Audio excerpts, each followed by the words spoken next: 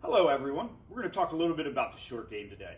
One of the shots that I see that a lot of my students and amateurs struggle with is that 60 to 70 yard shot, maybe on a par 5 or a long par 4.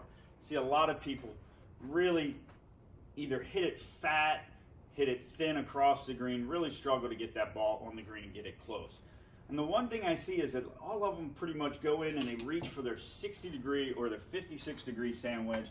They have to take a full swing to get that ball to that distance.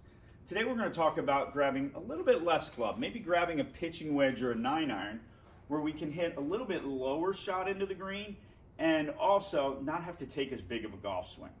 So what I'm going to do is I have here a pitching wedge. My setup, I'm going to go ahead and set up to the ball. I'm going to put my hips a little left of the target line. That's just going to open and free my swing up a little bit.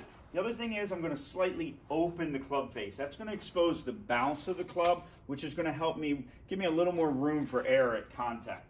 So I'm going to set up, hips are set up a little bit left of the target. And from here, I'm going to take just a 3/4 swing and I'm going to really focus on holding my finish.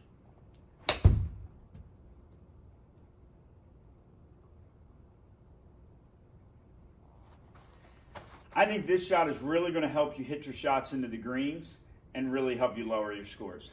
Come out and see us here at DuPont and have a great day.